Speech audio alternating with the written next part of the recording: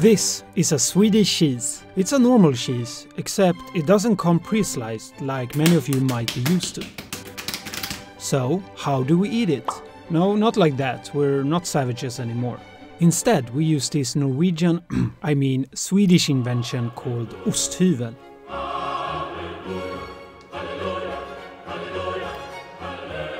With this, we make our own slices. A light press gives a thin slice, and a hard press gives a thick slice. A perfect invention for the perfect slice of cheese. But there is one big issue. If the cheese slicer is operated by a careless, non-trained, and well, usually non-Scandinavian hand, you might accidentally commit one of the worst Swedish crimes possible, creating the slope of sin. This abomination is referred to as a ski slope, mainly because of its likeness to a ski slope. At this point, it's almost impossible to slice a good piece of cheese. That's why in today's video we are eternalizing this slope of sin in not just one, but 3 artworks. As a reminder to the world that cheese slicing is a skill that should never be taken lightly.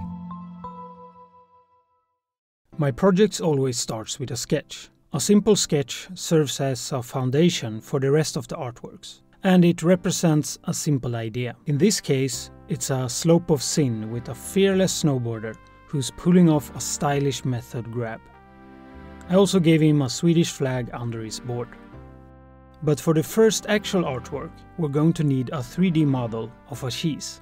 I like to start my 3D models with a reference image. That way I can get the initial shape somewhat correct.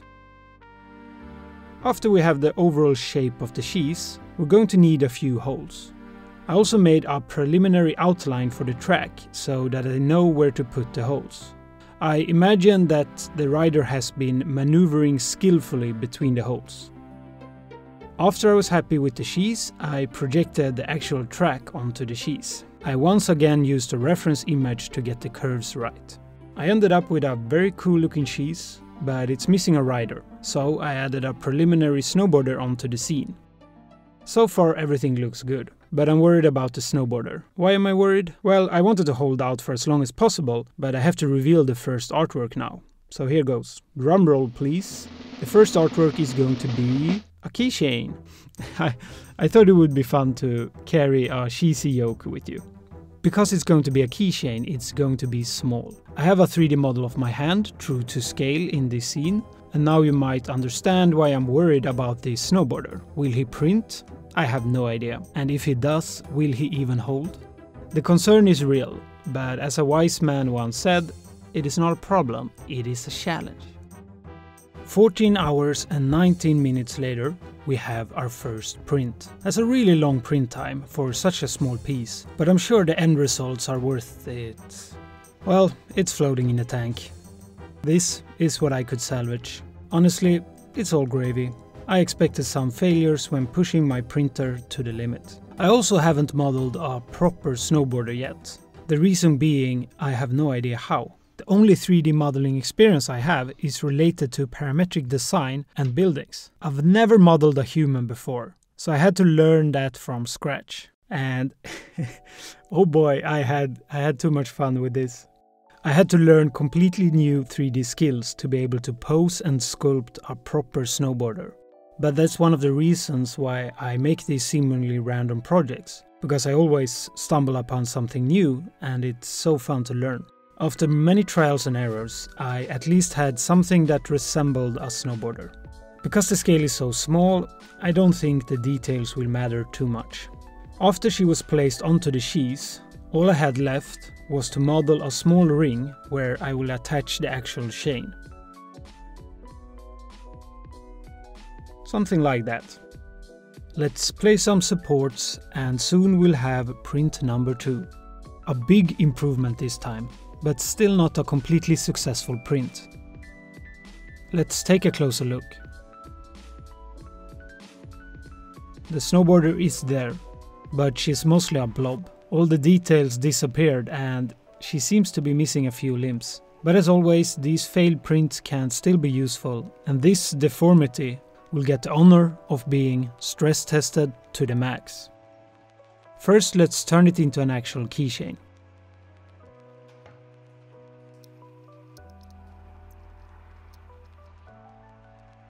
And now we can begin some basic handling. Can it withstand some tugging? Check.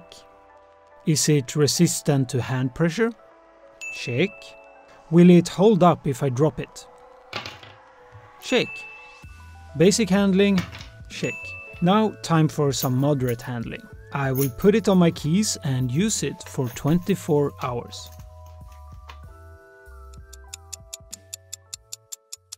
After using it for 24 hours, I think it's surprisingly sturdy. The cheese is not going to break anytime soon. However, the snowboarder is missing. I don't know when she fell off, but probably very early. She was always the weakest link, and now I have to come up with a different design for that part. But before we get into that, let's see if we can break this thing. Time for some extreme handling. First, let's see how much weight it can handle. 500 grams? No problem. 3 kilos? Not even a sweat. 10 kilos? Still holding. And now I'm worried I will break my fishing scale. This bag weighs maybe 17 kilos, so it has to break soon.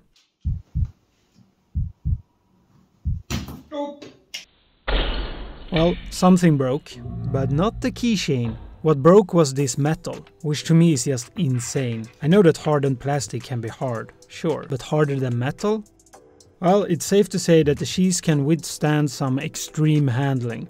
But the rider broke at just moderate handling, which is why we need to fix that part. Back to the drawing table. I have one idea that I want to try.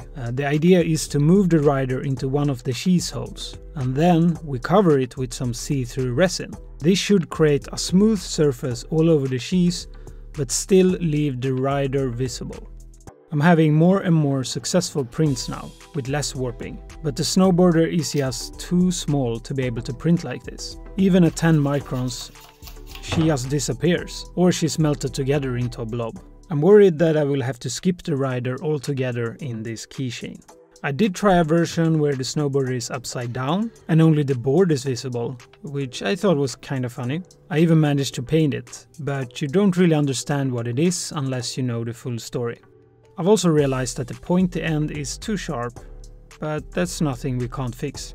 Here's a version that finally looks promising. I had to compromise and half of the snowboarder is inside the snow.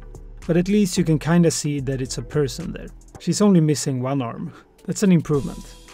I'm going to paint this version and move forward in the process, while still trying new versions with slightly different supports and sizes. The latest version looks very promising, although I could have done a better paint job on the rider. While we're on the subject of paint, I can't get it to stick. It's just peeling off. I've tried different primers, matte varnish, gloss varnish, acrylic, oil, you name it. The only thing that's really not peeling off is this see-through resin. So I think I'm just going to try and cover the whole thing in this goo. It was really hard to paint the snowboarder. It's very tiny, but I gave it my best shot.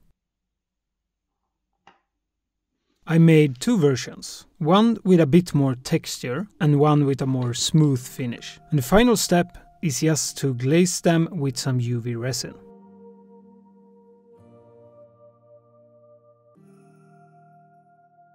Here's how they turned out in the end.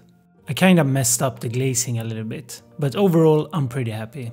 I also really want to start with the other artworks, so I'm content with the keychains for now. So the keychain was the main artwork, but we're not done yet. For the second artwork we're going to need a better sketch than what we have. Thankfully we don't have to start from scratch, since we do have a 3D model of the cheese, which we can render into a digital artwork. After the cheese was rendered, I printed it out. After it was printed, I started working on the physical drawing.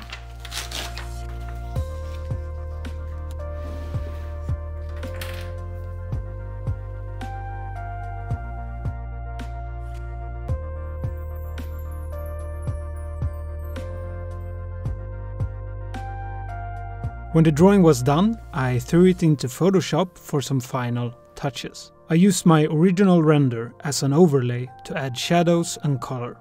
What's great about mixed media is that any mistake you make on the physical drawing can just be corrected in the computer. It's almost like an undo button in real life.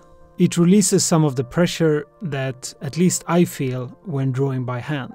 The snowboarder went through a similar process of first being hand-drawn, then retouched in the computer.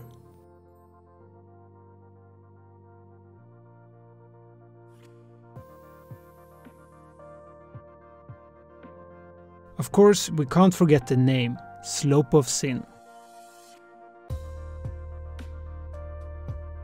Here is the final version of the digital drawing, which I once again printed out and put on a t-shirt.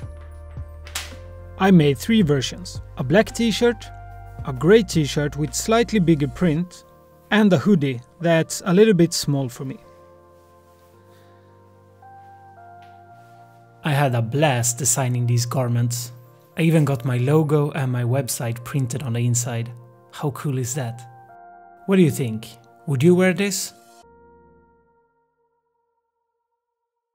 The time has come to make the third and final artwork. We're going to use an old version of the keychain 3D model and scale it up. Then we'll make some bigger holes in the cheese that goes all the way down. We're also going to remove the chain holder. Since this model is so much bigger than the keychain, and we don't really need those fine details, this one will be printed on my FDM printer instead. We will be using this yellow filament, so we don't have to paint it.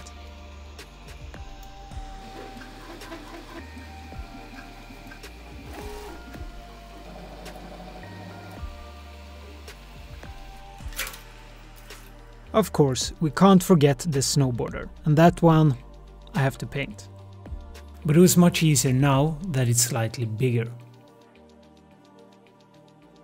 With everything put together, we now got a somewhat practical pen stand.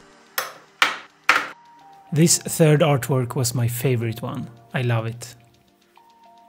If you want to print this yourself, you can download the file for free on my website frankadrian.art. Before this video ends, I'd like to take a moment to thank all of you for the amazing support you've shown lately. We're close to 1,000 subscribers, which is huge. So thank you so much. Now, exciting things are on the horizon. I'm working on some very cool stuff that I can't wait to share with you. But that's not all. I've also just launched a brand new Discord server. I want to connect with you a little bit more, and I thought this could be the perfect space to talk about 3D printing, content creation, or design. I will be there every day, so if you have any questions, just come into the Discord server and ask me. Maybe I can help.